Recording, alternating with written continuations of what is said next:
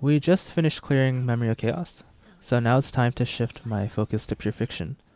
I got really close with this run where I used Gallagher, and recently I finished, well, I didn't finish building, but I got Himeko all the way to level 80, so replacing Gallagher with Himeko I think should be enough to get the remaining few points that I was missing. So I'll show you guys the first half. I'll probably speed it up because there's nothing particularly special about this run. I'm running Lynx just because I tried running no sustain and using Shui instead, but it was just less consistent. Like I could definitely get 30k, but a lot of my characters started dying and it relied more on hit RNG, like who got hit and who didn't get hit. So I just thought, screw it, just put in Lynx and then have a one and done situation. So, like I said in my previous video, none of my characters are fully maxed out. That includes Robin, that includes Clara. Their traces are like 888 or like maybe some of them are level 9. And then with Herta, she is far from being leveled up all the way. I think even her Lycon's still at level 70. But the goal of this isn't to try to 40k and completely clear. The goal of it is just to try to show what can be achieved on a free-to-play account without being a day one player, because my actual account might not be as relatable as I initially thought. Like before I created the channel, I didn't think I had a particularly special account, but it's weird because I don't think I have a specialized audience yet. Like I don't think my videos are reaching one specific group of people.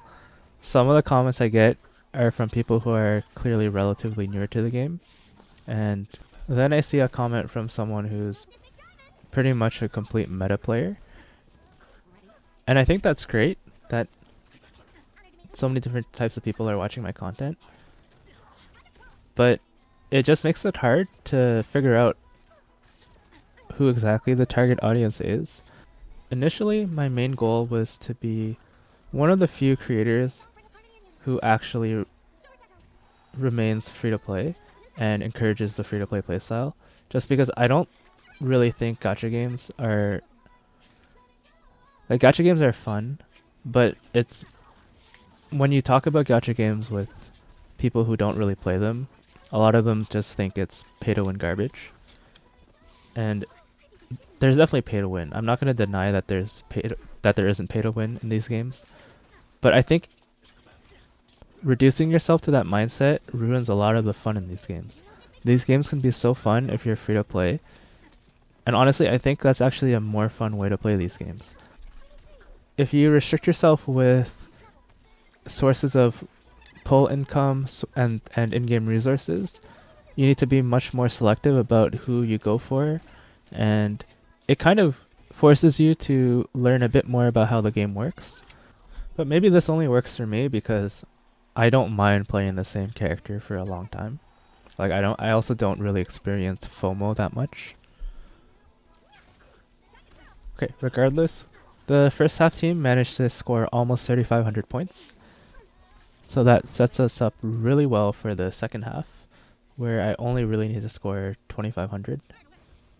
And now with Himeko on the team, that should probably be possible as long as no one dies. Once Pure Fiction is fully cleared, the last thing on the menu is Apocalyptic Shadow, but I'm probably saving this for a separate video. Clara doesn't work in Apocalyptic Shadow. Her kit is made as a counter-based design where she only deals damage if she is hit, but how Apocalyptic Shadow works is it relies on you breaking the boss and then nuking him down when he's weakness broken. But the problem is, when the boss is weakness broken, Clara doesn't deal any damage whatsoever because the boss physically can't attack. So there's no way for Clara to deal fast enough damage. I don't know.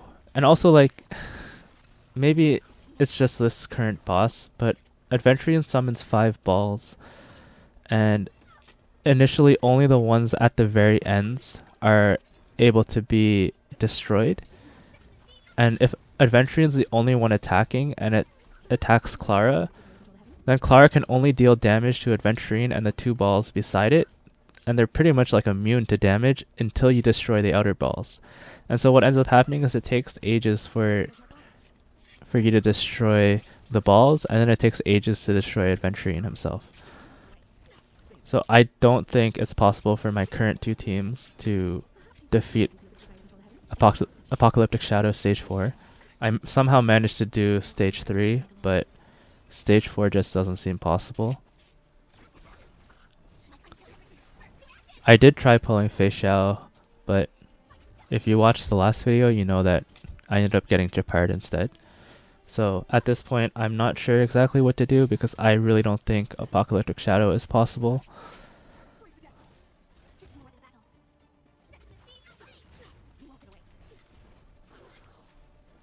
Oh, Himeko just died there. But I think I'm so close to 60k that, yeah, there we go. We just got 60k, so the rest of the run doesn't matter at this point anymore. Everyone just dies one by one. The goal was achieved. Anything else is just bonus points at this point. Alright, there we go. 60k Pure Fiction, and now we're pretty much done what I set out to do, which was to clear endgame content with a brand new account. So I'll go over the character builds one more time. There is not much that changed. Lynx is nothing special. Quid pro quo. Traces are not leveled all the way up. Relics aren't leveled all the way up.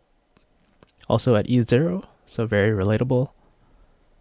Clara, decent ratio, but Traces, only the follow-up talent is maxed. Everything else is at 9. And the relics, outside of the headpiece, which is really good, the rest are garbage. So this one is not that good. This one's not that good. No crit damage. This one's not that good. I think only 2 rolls. This one's not that good. And this one's not that good either. Robin, attack is a bit low. Traces are low. Relics are okay. She got the job done though. She's mostly there for her triple action advance. Same story with Herda, level 70 cone. Traces aren't maxed. Not all the relics are leveled. Firefly is the only one that I actually fully maxed out. Ranmei, also traces are not maxed, and relics are not maxed. And I think that's the story for the rest of them as well. Yeah. Like, I'm going through and I'm showing you how low investment these characters are, but that goes to show that to clear everything full stars, you don't need to invest too heavily. You just need to invest in the right units and kind of know what you're doing. So I've completed MOC and Pure Fiction. The last thing remaining is Apocalyptic Shadow. Yeah, I don't know if I'm going to be able to do that one. Clara just isn't cut out for that game mode, and so I functionally only have one proper team, and it won't work if I can only clear one side but not the other.